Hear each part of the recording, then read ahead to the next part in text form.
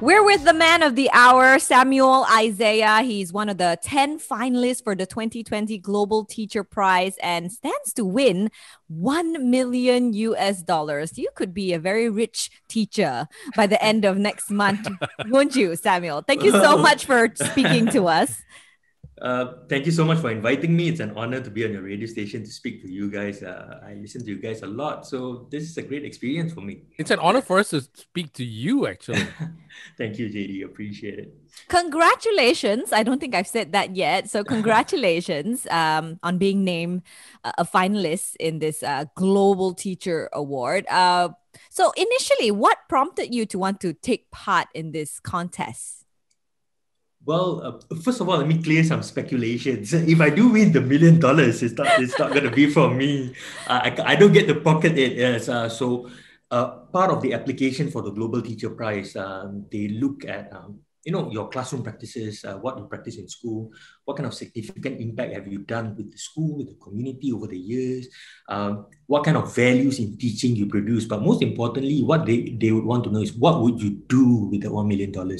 So fortunately for me, doing something for the indigenous community that I've worked with for 8 years is not something that I thought about yesterday.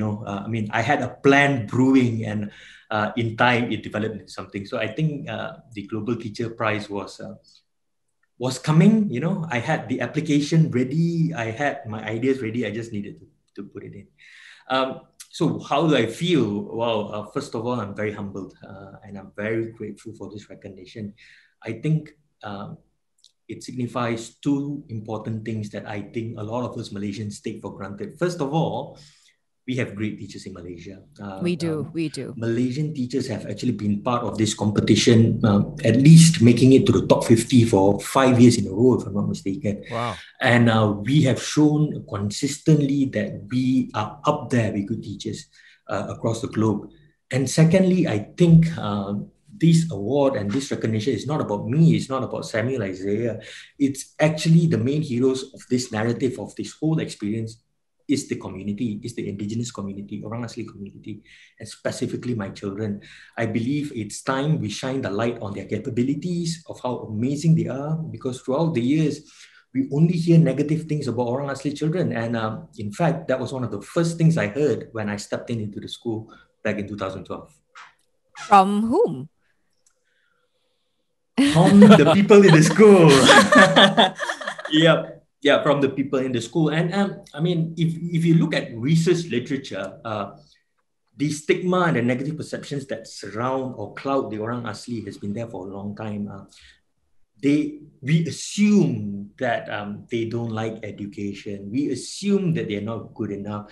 We assume that, and it was implied to me very early on that I did not have to push myself. I did not have to do so much because at the end of the day, they were not going to get it anyway. So that was the environment that I was put in. And unfortunately, the children themselves believe these stigmas. And I think that was my biggest challenge. A lot of people have spoken to me and asked me, what are the biggest challenges in Orang Asli schools? And your first guess would either be poverty, or the lack of accessibility and infrastructure. But these areas have been improving throughout the years. But for me personally, as an educator, it was this stigma and this psychological barrier that I had to overcome with the children. All right. Now back to the prize, right? Back to the Global Teacher Prize. I read that you had to write 10 essays in 2 days to enter this competition. I'm actually quite curious, what kind of essays did the organizers ask from you? Okay, so the reason why I had to do it in 2 days was because I applied kinda at the very last minute. Really? Yeah, at the very last minute. My view towards education and my view to what I've been doing throughout the years has not been focused on professional development or myself. I always viewed it as my job, and my job is to do the best that I can for the children that I serve, for the community that I serve. So that was my only intention. And the Global Teacher Prize have been around for quite some time, and I've never applied once. And so my mentor, who used to be my lecturer back in Teachers College in Penang Island, she told me, "Hey Sam, why don't you apply for this?" And I told her, "You know what, ma'am, I don't think this is for me. I'm not the kind of a person who wants to go for recognition, you know." And I also said, "What will people think? What will people say?" And she told me this. She said that, everyone, everybody's going to question your intentions. Whether they are right or they're wrong, only you know, only I know, because we know each other really well. So if you're going to do it for the right reasons. And she told me what the right reason was. She said the right reason was this will provide you with a platform to put your children's capabilities at an international light. It will show the world, not just Malaysians, it will show the world that, hey, that with the right techniques, with the right infrastructure, with the right policies, helping them at home, helping the community, and great teaching in the classroom, they can achieve great things as well. So the 10 essays, I did it in 2 days because I took some time thinking about it. Should I apply? Should I not? Should I apply? Should I not? And I eventually did. And the 10 essays were basically about what I've been doing for the years, what were my teaching philosophies, what I plan to do if I did win the money, and some of the projects I've done. So, and they also wanted me to include some evidence, of which I'm very grateful to the Performance and Development Unit of the Ministry of Education Malaysia, because they kind of like spotted me a few years ago, 3 or 4 years ago, and they saw what I was doing with the children. So they came over to my classroom and my school, and they recorded a few videos of me. So I used that videos and sent it to the Global Teacher Prize. And the one where you're playing the guitar and the tabs and The everything. outdoor. Yep. The sekolah pokok one, is it? Yep, the sekolah pokok, and also okay. the ukuleles. Right.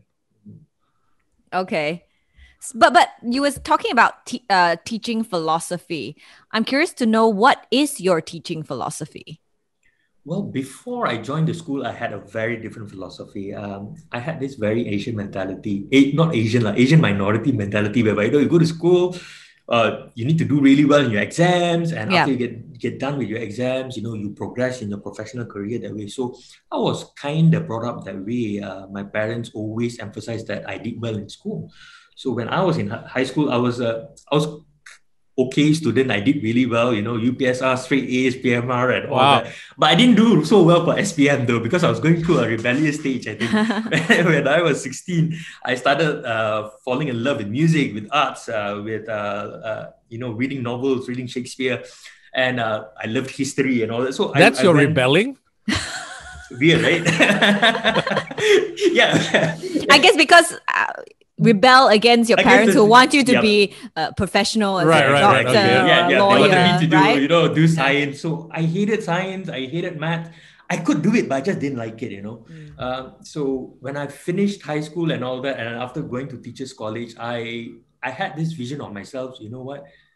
I'm going to make the best of my career. Since I'm already in it. So what I'm going to do is I'm going to get my master's as quickly as possible. And by the time I'm 30, I'm going to get my PhD, and I'm going to go to like a university and be a professor right away. And then reality kind of like slapped me across my face and placed me in an Orang Asli school, which was very far away from a university. There was no way, back then there was no way that I could do it online or anything, I can't travel. I think Kuala Lumpur was the nearest university that had my courses available. That was like 500 kilometers away. So that was not possible. And if I were to do it, I had to travel and all that. So I was actually quite down the first few months when I stepped into school. And this is a combination of a few things, I saw that my hopes and dreams of making something of myself going down the drain. And then I was sent to this school who did not even appear on the GPS back then. I tried looking for it. Back in 2012. Right now we have it. We have better accessibility. We can drive cars on the inside. It's not a problem. So back then, couldn't find it on the GPS. And everything was just falling apart until I met the children, until I developed a relationship with the children. And they taught me what education really meant. That my philosophy of actually, learning, passing exams and scoring well, completely different. And then as I studied the research literature of the indigenous people, I realized that their view of life and their view of education is very interconnected. It's interconnected to their social life as well. To them, they see learning as something that is collaborative and cooperative instead of competitive. You see, it's a completely different shift of everything. And they learn from the experience. And so when I started getting close to them, I started opening my eyes to what they were doing. I dived into the community and their culture. I listened to them. They rubbed off on me. And I would firmly say that they changed my perspectives. They changed who I am. And that actually gave birth to all my other interventions throughout the years of what I did with them. Wow. Okay. But when did you know that you wanted to become a teacher?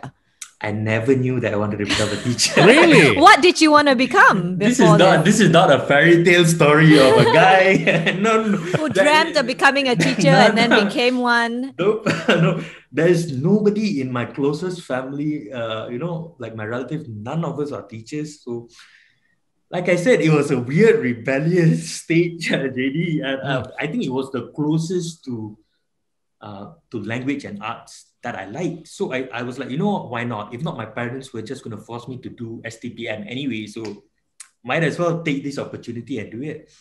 So even when I was in teachers college and then in university, though they taught me the theories, the concepts, the foundations of teaching and learning, the assessment, the curriculum, how do I design things for students, they gave me the basics really well, but I didn't find my passion. Really? I did not find my passion. And that is why the first plan or the first dream that I had after I finished my degree was to quickly get out of school, do my master's and PhD instead of, I'm going to change lives and all that. It never dawned onto me that was what I was going to do until I met the kids. I basically fell in love with them and the community. So you fell into teaching in a way, and then you fell in love with teaching when you met the kids. Right. Yeah. Go ahead. Oh, yeah. I was about to say that, I think I embraced them. They embraced me first before I embraced them. They gave me a chance first. I was this tall Indian guy coming from somewhere that they've never seen before, with a different perspective. I was very close to the kids. The kids are very much like my children. I feel like a celebrity every morning when I come to the school, because once I park my car and then I walk through classes that I don't even teach, the kids will run out, high fives, okay, hugs, hi sir, bye sir. And by the time I get to the office to punch card, it will probably take me about 10 minutes, even though it was just like 30 meters away. So every day was a joy to be at that school. And I've also said this before, that whatever sacrifices that I've made with them and for them, I never saw it as a sacrifice. I think if it's something that you love doing, it's not a sacrifice. It's a blessing. Yeah. Did that connection start from the get-go with your children, or did it take a while? It took a while. Mainly because they were not used to a teacher who wanted to listen to them, who wanted to get to know them. There was always a distance. I think this is common in many schools where teachers, it depends on their preference. Certain teachers like to maintain a distance. Yeah. I'm the teacher. I'm the one in power. You listen to me. The more the classroom is like a prison, the better. Where everybody just sits there. You go to eat, you line up. Before you sit, you line up. It's exactly like a prison. Everyone's in uniform, except it's white, not orange. So right. For me, I believe in very, very different things. I believe that teaching is more than just teaching a particular subject. It's about creating relationships and touching lives. Okay. Has your enthusiasm rubbed off on the other teachers in the school? Can I not answer that? Oh, touchy subject. Okay, yeah, I was about to go. I'm like, oh no. Okay. I think I could answer that. But I think it's a choice. Eventually, it's a choice. In whatever career that you're in, if you're not passionate about it, but if you're still passionate, you always look for the easiest way to do it. And the easiest way to teach would actually qualify anybody to be a teacher. Take a book, make some photocopies, give the kids to answer the questions. When you're done, we're going to check the answers together. Yay, teaching. And that is why a lot of times teachers teach, but students don't learn. So that's a big difference from that perspective and example that I gave.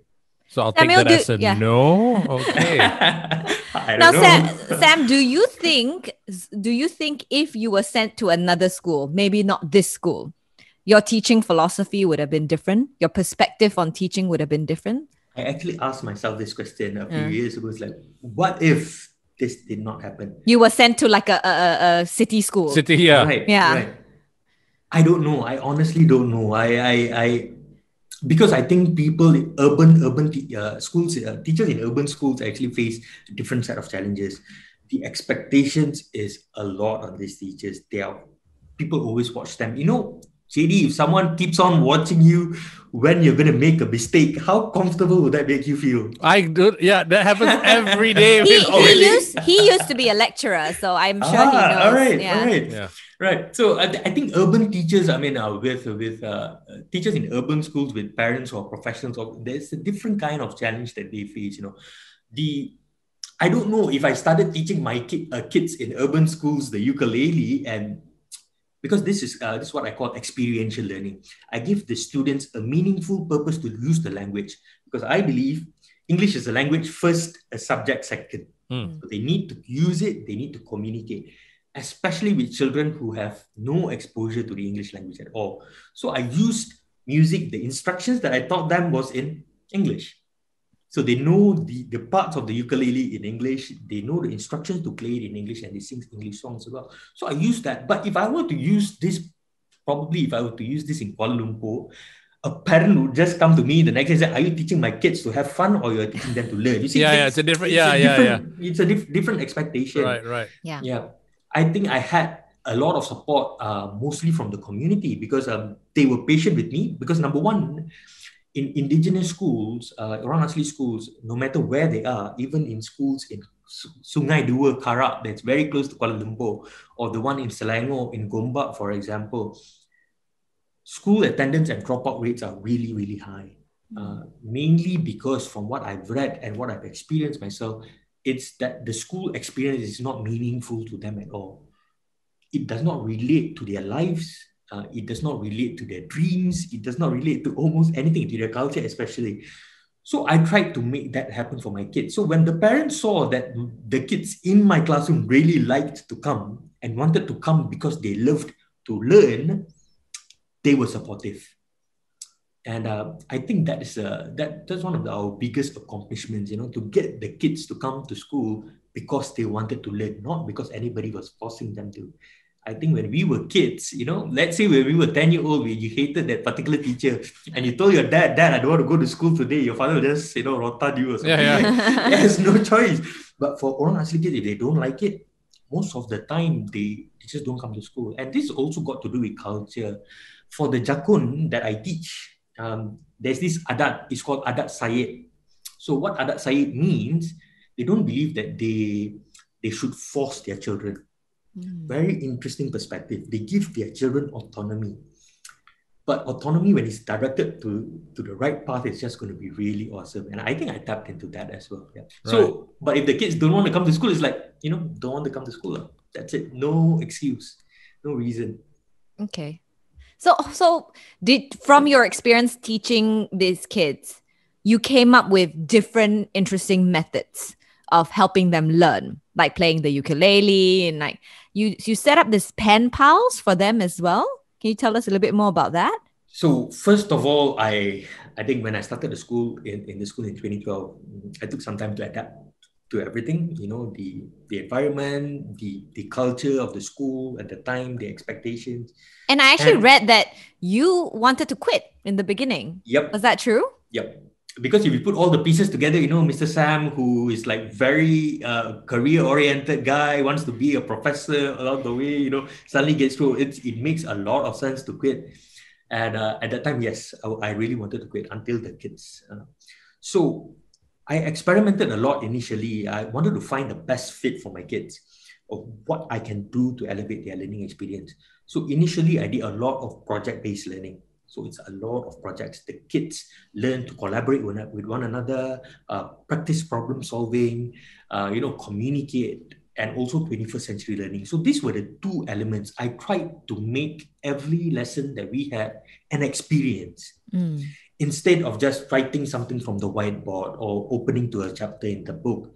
So I think in my practice, one of the things that I'm very proud of is this, how I incorporate my everyday lessons, projects, 21st century learning, proper classroom assessment. I assessed how they were communicating with one another, how they were working with one another. I took a lot of notes. I studied them and tried to improve my practice as we went on. So we were doing exceptionally for the first 2 years. But when we were doing exceptionally, of course, my expectations grew. And I knew I can't have a lot of expectations because we were lacking infrastructure. I felt that we needed that leap, that something extra. And I also felt that it was unfair because I went to some urban schools and they were well equipped. And I was like, how can my children not have any of this infrastructure? So I took it on myself. I say, what, if nobody's going to get it for them, let's go get it. So what I did was, with the help of Give.my, it was a crowdfunding platform back then. We collected funds. Initially, I was expecting only 2,000 to 3,000 ringgit. Long story short, we collected almost 13,000 ringgit. Wow. Yeah. And I went crazy with the money. I just, anything that is old, I wanted my kids to have the same resources, the same facilities, the same infrastructure, the same learning experience as they would get in one of the best schools in Malaysia. So I went all out. We renovated the classrooms, did all the wiring, did the floors, did the walls, the roofs, got each child in that classroom. I had 25 tablets. We had computers in the classroom. So now the infrastructure was ready, and now let's plan.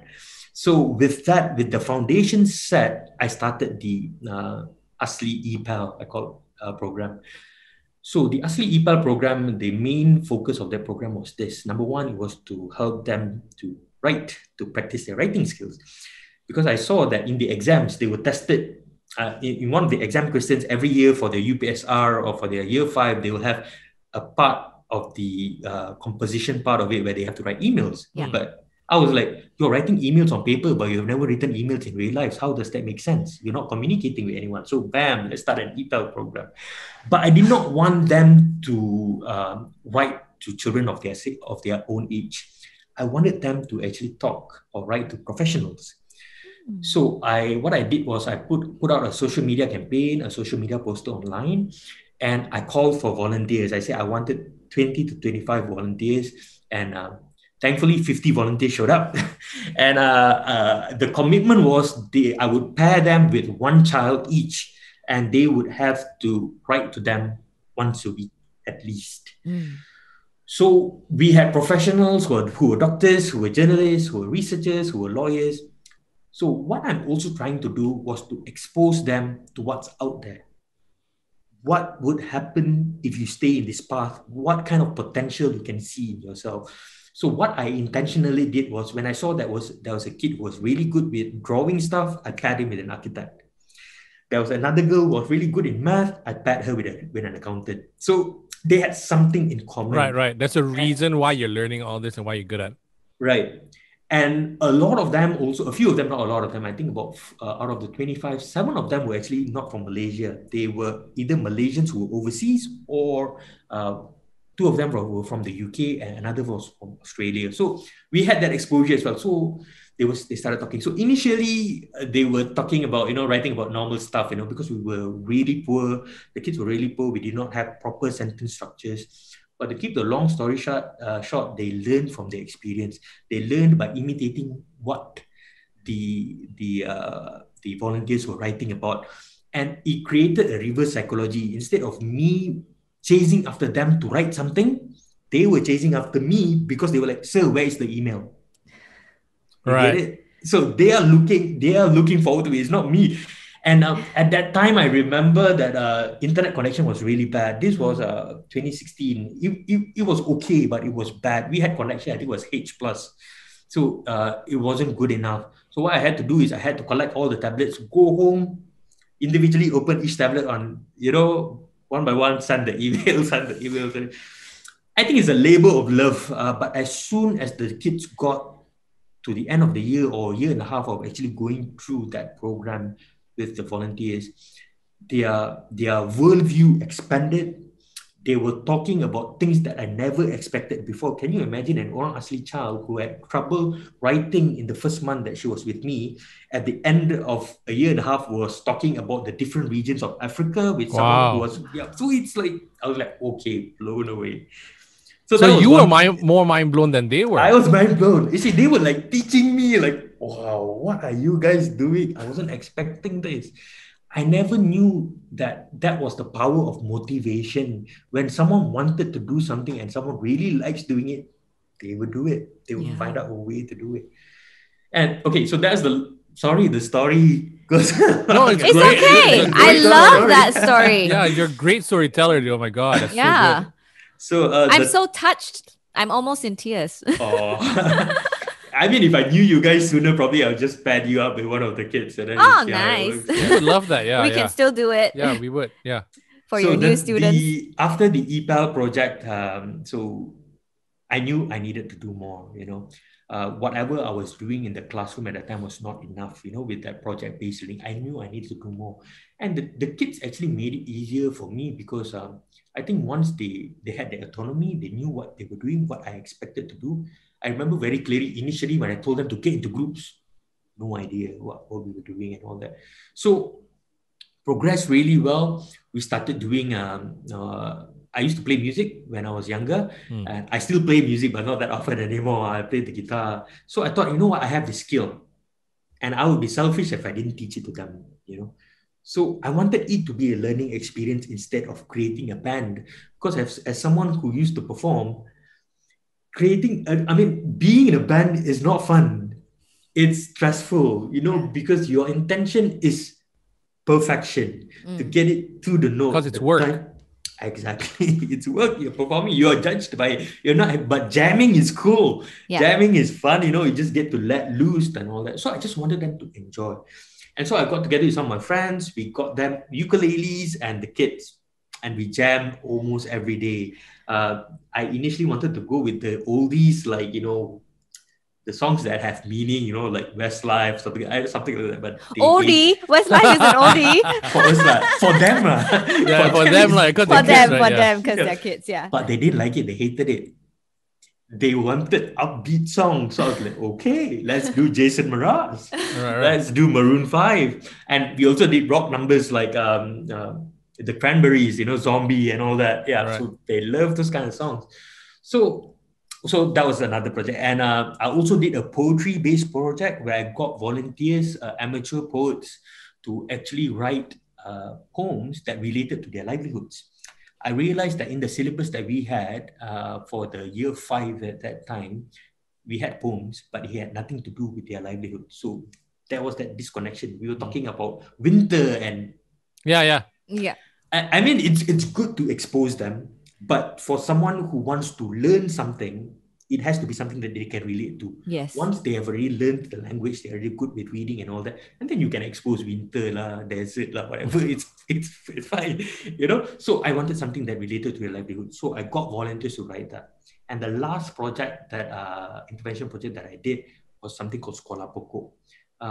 I realized that I needed to do this was for 3 reasons. First of all, a lot of the kids were actually waiting to join me in my classroom, but I only can teach 3 classes a year. That's the maximum, which means there are other classes who can't join me. So they'll be waiting. When are we going to join Mr. Sam's class? Okay, maybe in year 4. So they'll be scheming among themselves. And usually when we are having our fun lessons in the classroom, you will have eyes around the classroom just looking. Like, Poor thing. Yeah. So I was like, I should do something. And I realized, I told you guys about the dropout issues, the attendance problems. The students in my classroom, the attendance was always good. And I knew I had to do something about that as well. And that was the last factor. I told you there were 3 things, right? The third thing was I wanted to incorporate the element of nature into their learning. It was something that I had planned for a long time, but I just didn't have the time to actually get it done. So I said, you know what, let's do this. So what I did was actually designed a a plan to actually provide learning in the outdoors, where we incorporated technology, we incorporated music, and we incorporated environment as well, mostly environmental conservations and all that. So what we do, I pick two spots in the kampong where the children from that areas, one of it is quite deep in the inside, so most of them who don't come to school are from there. So I said, okay, let's do one there and let's do one in another spot. So we started off with 5 to 10 children, just having fun. And in a month, the numbers quickly jumped. It was 10, 20, 30, 40, 50, 50 in one location. So in 2 locations, there's like 100 other kids that I'm teaching. And also it provided the opportunity for the kids that I have already taught in my classroom, who already know how to play the ukulele, who already know how to use the tablets, who already know how to communicate well, to teach the other kids as well. So I started creating mini Samuels, and we were having fun. So Bel and JD, if you guys can imagine the learning experience or the learning environment that I tried to create or something like this. In my class, you could see at one corner there'll be a few kids writing emails to their pen pals. In another corner, there'll be a few kids with the ukulele just jamming and practicing their songs. In another corner, you have 2 kids speaking to one another poems that we have created for them, practicing with one another. On the other side of the room, in the afternoon or something like that, we are going out in the outdoors. So I wanted to create that experience. On top of that, my classroom teaching and learning goes on as usual. Yes, it was a lot of work, and that's why I did a lot of this gradually. I made, when I practiced one element or one innovation, I perfected it. I experimented with it to suit the needs of my children, and then, okay, let's look at what other things that we can solve. Because to me, I couldn't ignore the problems. When my children couldn't read, I was like, you know what, we're going to do something about this. We can't just let it be. Nobody was going to do anything about it. Is this Sekolah Pokok and after school program that you just designed on your own? A lot of these programs that I do, except the EPEL program, of which I can actually incorporate into everyday lessons because it's basically writing. A lot of the other programs is after school. So after classes, the kids would willingly stay back, and they love to be in the classroom in the place. I think we also created a sense of that was our safe space. We took care of the classroom together. I'm not the kind of teacher who instructs kids to go and sweep the floor. I sweep it with them. It's our place instead of,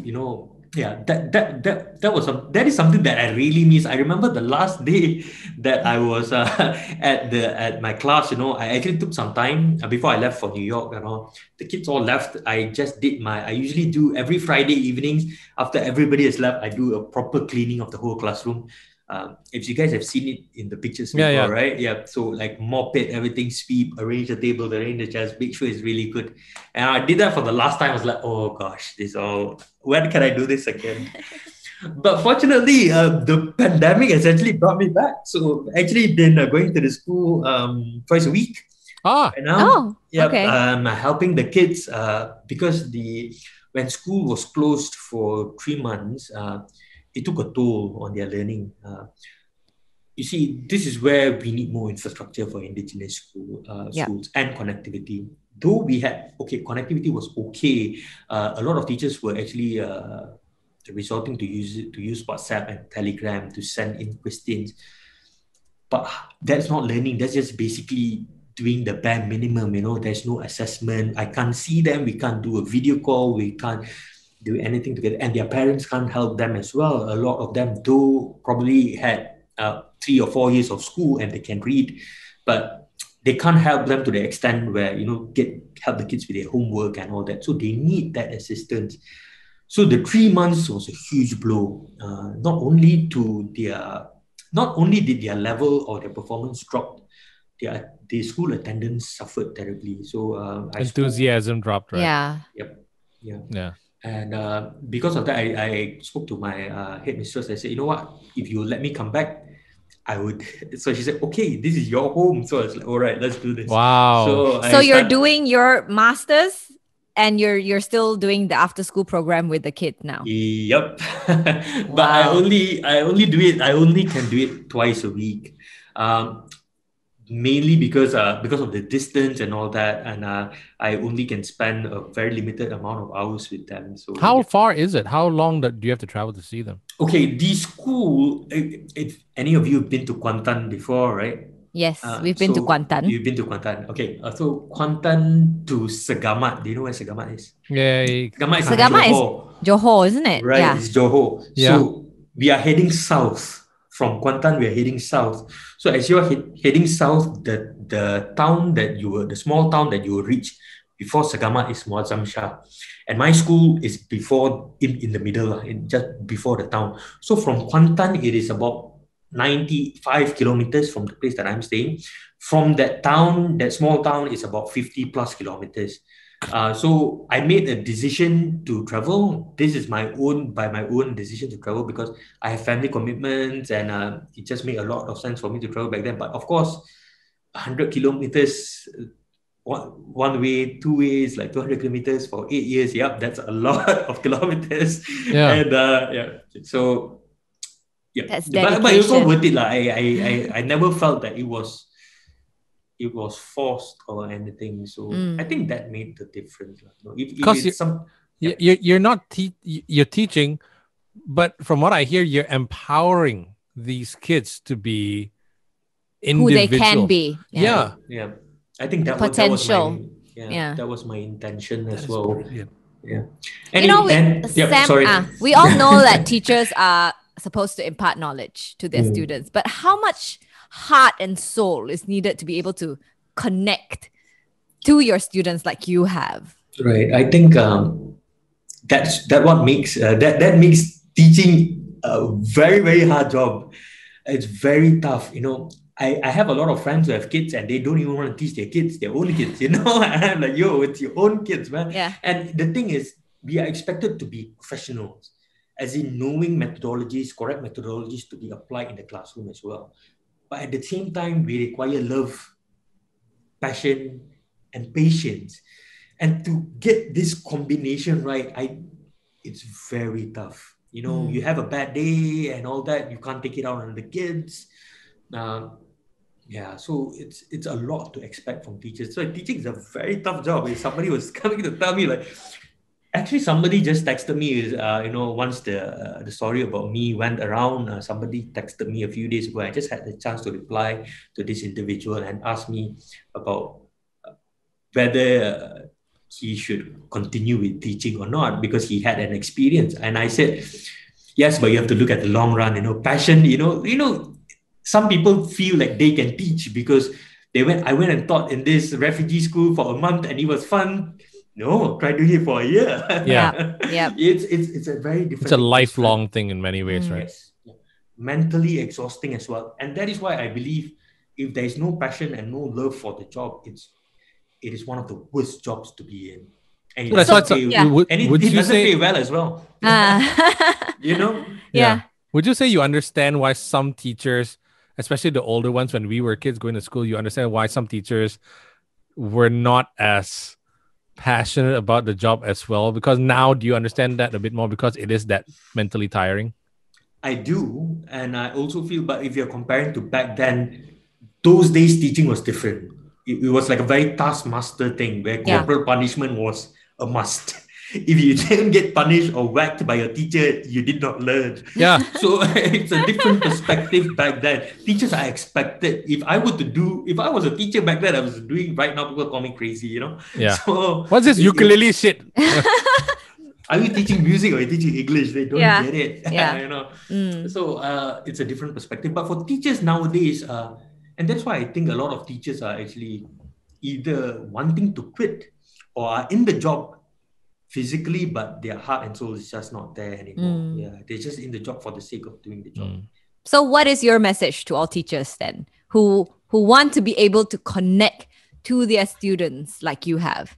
I don't have a message for teachers, but I really think teachers across Malaysia and across the world, actually, they need help. In what way? Yeah. I think they need support. In Malaysia, for example, teachers are also burdened down with other jobs as well. Like for me, I'm not just an English teacher. I am the data teacher as well. So I take care of the whole school's data, the Oh, assets of the school. Yes. So I Oh, need to okay. know how many tables are there. I need to keep the files. I need to have. So there's a lot of things that teach. Yep. you do. That's it. We do that as well. And then Yeah. Okay. when in sports, what we do is we, that garisan padang and all that. Yeah, yeah. Who does it? You do it as well. Yeah, teachers do it as well. So that's the thing. The expectations are really high for teachers, and I think if teachers are actually not given, we should not give teachers an excuse. If you look at it as a professional job, that 7 hours, we got to make sure that the 7 to 8 hours that a teacher is with the classroom, it's maximized towards teaching. I know this has a lot of implications, like cost-wise, economy-wise, how much is the finance ministry able to fork out for teacher assistants and all that. But if we want quality, that's a must. Another thing would be the number of students in the classroom. I think I am blessed, though indigenous schools, we have different challenges, but I had a good number of students to work with in the classroom. The number of children in the classroom, in my classroom, never exceeded 25. So that was a comfortable number to work with for me. If I wanted them to move in groups or to pair with each other, I could still, observe each group doing their thing, give feedback a little, nudge them a bit. Okay, you need to do this, and then jump to the other group. But if there's 40 kids in the classroom, 45, that's just insane. That's insane. And probably that's one of the reasons why teachers would actually go back to the usual method. Okay, there's just 45 of you. I've got no time for this.